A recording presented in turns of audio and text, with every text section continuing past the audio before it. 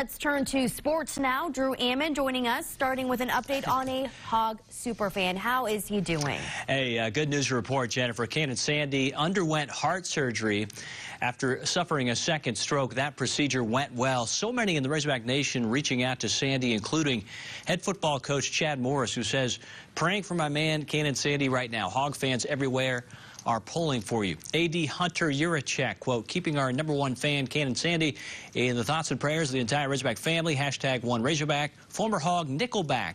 Kevin Richardson praying for Sandy as well. Representative Bruce Westerman says he is so thankful to hear that Sandy's heart surgery went well this morning. God bless you, Canaan, and I hope to be cheering on the Hogs with you again soon. And again, our thoughts go out to Canaan Sandy.